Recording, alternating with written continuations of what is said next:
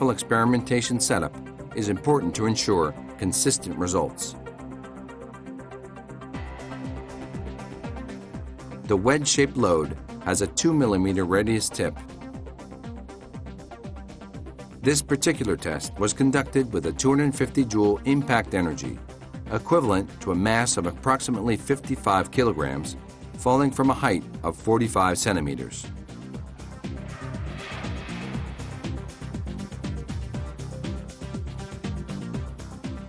The tremendous energy of the striking force is absorbed by the Airguard cable, leaving almost no damage.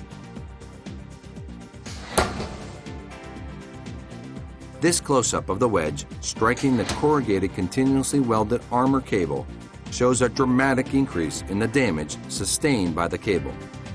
Unlike the Airguard cable, the CCW cable cannot recover after the impact and is left permanently distorted. High-speed photography shows the physical impact and its effect in greater detail.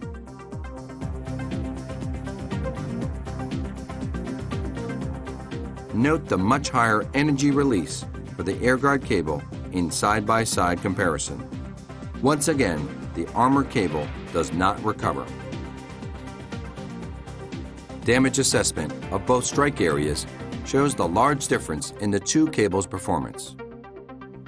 The core of the armored cable suffers large indents, while the Airguard cable system remains virtually undamaged.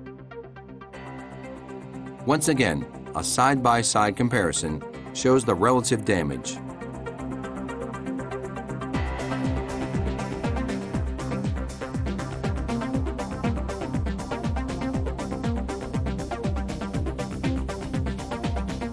Prysmian is able to quantitatively measure the extent of the damage using a high-tech laser measuring tool. The laser scans the area of the impact, comparing the undamaged surface of the cable with that of the impact.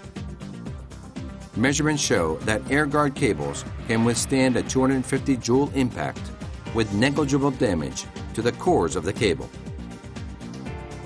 The CCW cable shows the same levels of damage at only 50 joule impact.